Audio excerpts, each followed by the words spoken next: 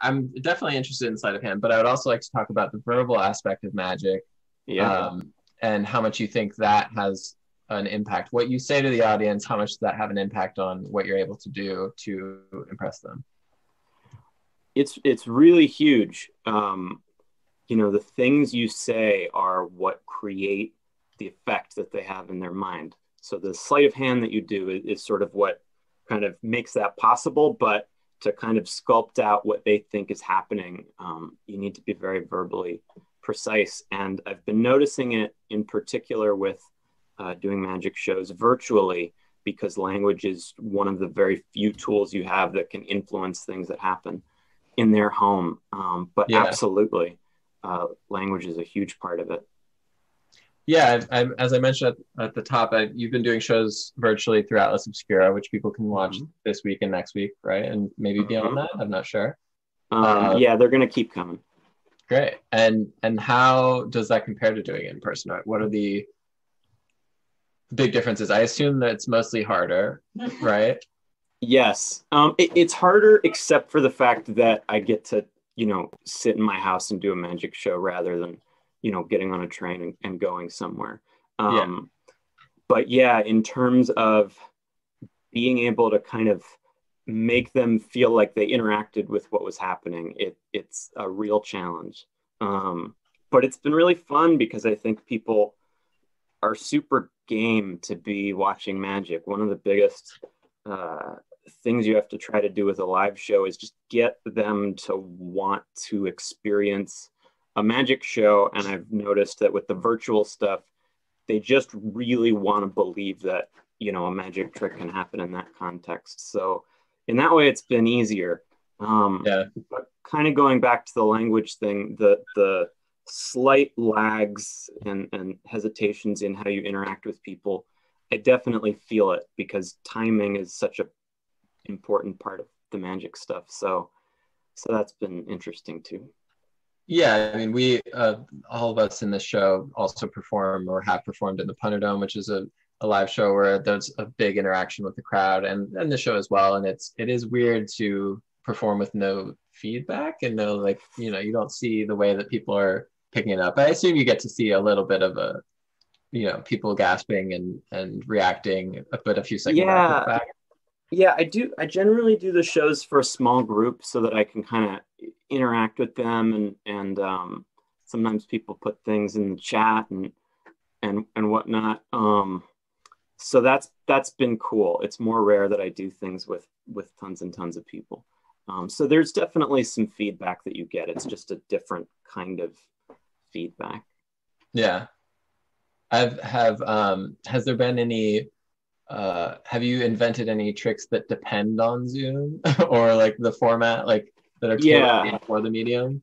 yeah, nothing that uses like computer effects or anything like that. But one of the things that's cool about doing magic on Zoom is that you get to control the frame and the perspective of what people are seeing. So you get to do these sort of interesting optical illusions. Um, and I also got to uncover there's this 500-year-old book that's about magic tricks that use math to make them work. And I do one of them in the show, and it's fun because people basically follow the steps and then make a magic trick happen in their own home. But kind of going back to the precision thing, to get people to follow instructions with a deck of cards is definitely tough. Yeah, I would think so. We're It's pretty hard good. to hold people's attention as in this format. But I guess the other thing is I've heard you're in Sleepy Hollow, which is I speaking am. of, so you don't have I to am. I'm in travel. Sleepy Hollow now. And you can, I mean, this is what's good about Zoom for shows like ours is you get to have you, and I mean, I guess you live in the city or you spend time in the city, so it wouldn't be impossible, but we're able Yeah. to do this and for it to not be for it to be easy for everyone, which is nice. Yeah, no, it's definitely one of the pluses. I moved out of the city with my wife about 5, 6 months ago, and Good so timing. it's cool to be in a famously creepy place on Halloween. Yeah. Bring it back to the linguistic aspect of it. Word. Are there um, favorite words in your field that people outside of your field don't know or use? I like phalanges, which is Like things? basically the part of your finger that is in between the knuckles. So like that's a phalanx, that's a phalanx. And I remember having to learn that early because they talk about that a lot in magic books. And then this is more like slang, but the word flash, which is, if you're, for example, if you're hiding a cube in your hand and you accidentally sort of a little of the blue, they see that it's in your hand. That's called flashing. So I think that's kind of a cool one. And is that a screw up? Yeah, but it's, specifically it means that they see. So here's where it gets interesting is we have many different words for that kind of screw up. So flashing is just that they see something, but then there are other terms for why that flashed. So for example, if your hand kind of naturally has spaces between the fingers, and that is the reason why people are seeing the object. Most people, if you close your hand, there's still a gap, and that's called a window. So if they see it through a window, that means that it flashed that way. But then there's also just the word leaking, which means there isn't necessarily a window, but your hand is just not quite in alignment. And so all leaks are flashes, but not all flashes are leaks. We have a lot of different words for those kinds of things. Is that meant to be able to talk about it without, I assume there's a lot of secrecy within the magic community and trying not to reveal things to people that, that's the point.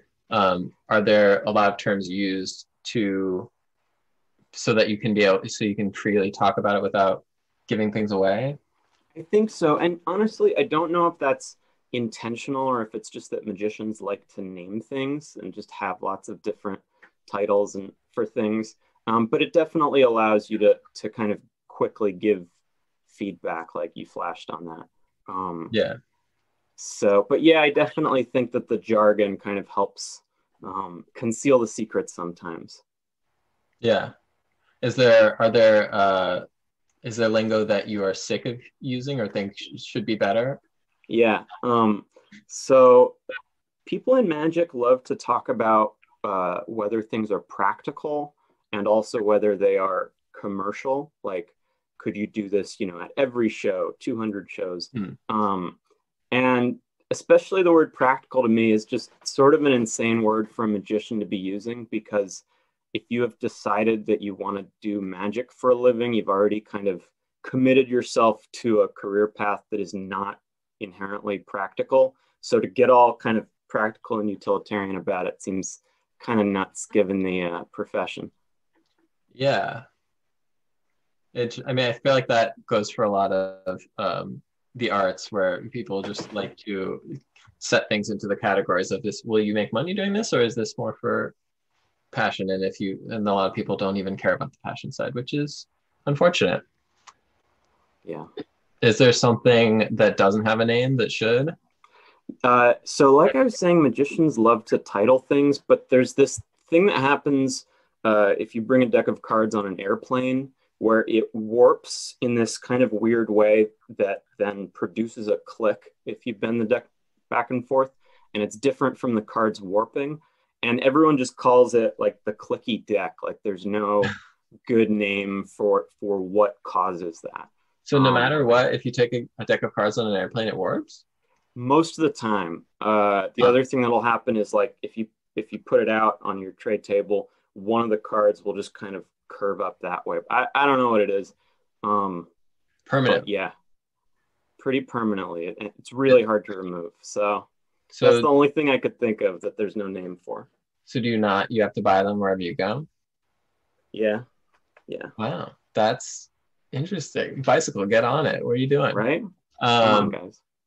That's crazy. I didn't know about that. Okay. And is there a favorite slang term that you or someone has coined? Yeah, I made up this phrase to wine and dine. When most of the time when magicians get together, you do a card trick, but you don't do all the patter. You just sort of say, here, pick a card and do this. But sometimes it just feels good to have a person do the full presentation, right? Even if it's just two magicians hanging out. So I call that whining and dining. That's nice. I like that. Well, we've talked a lot about magic and what you can do. So, and you did offer to do a trick for us. So I wonder if I can bring back the rest of the panelists to be impressed by Noah Levine. Absolutely. I would love to be impressed. Okay. Wait, are we getting a magic show? Impressive. Oh my God. Okay. Yeah. So everyone comfy? Yeah. Okay, Reasonably. So more or less, what I thought would be fun would be to just do one kind of quick magic trick with a deck of cards. But rather than kind of whining and dining and doing all the patter, I'm going to just name the different moves and maneuvers as I do them. And sort of to your point, Nick, the jargon is so strong that I don't think it will get in the way of the effect at all. And basically what I'm going to try to do is just go through the deck of cards and cut to the 4 aces without just spreading through them. And again, I'm going to kind of use the terminology. So we begin with a color steal, and that allows us to get the ace of spades, which is going to go over here in the glass. And then we're going to do a pinky count, and I'm going to undercut a group of cards, and then I'm going to swivel cut a group of cards. And with a turnover, you can now see another one. That's the ace of diamonds. And then an Ascanio turnover to put it back. And then to find the third one, we will do a flip-flap cut. I think this will work out. A flip-flap cut. And that allows us to get the third one over here on the bottom. And then we'll do a necktie glide. And then last but not least, we will do an in-the-hand slip cut, a kick cut. We'll put that back and do a one-handed cut. And then there's a move that I can't name because it's very politically incorrect. And we get the last card, which is the King of Spades. There was one more phrase I forgot to mention that magicians use, which is leading someone down the garden path. And so if you look over here, we have that's another king. And, that's another king. Yes. And, that's another king. So I think we found it out. In the garden path. Yeah, so that worked out. Understand. Thanks Go again off, for King. having me do that. That was so great. That was fantastic. And all those cuts are the real. Those are the real names for the cuts. Yeah. Yeah. I was Like that alone was the trick to me, the way in which you separate. Because I've been trying to learn for like 25 years how to just do like a bridge shuffle so that you can do anything with just like, and just, I don't. Which is well, because Allie's only 23 years old, which is really even The really real looking at magic. I was going to mention that garden path sentences are also a thing in language, which is sentences that seem to have invite a very obvious ending, and they're used. We talked about this in a previous show in the times of live shows about semantic surprisal, which is where someone takes a garden path sentence and introduces an unlikely ending, and it causes the brain to fire off in all these crazy ways because they were led down the garden path and then tricked at the end. So There you go. yeah. You know who you find at the end of the garden path? No. Hose. Robert Plant.